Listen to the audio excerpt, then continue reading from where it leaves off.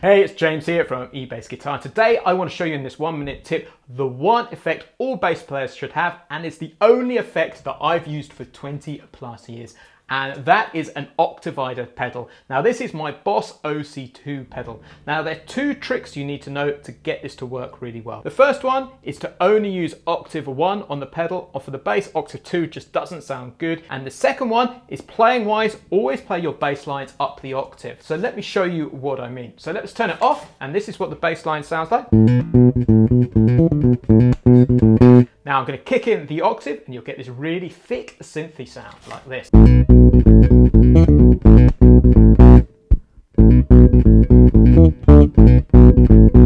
So make sure you check out an octave pedal.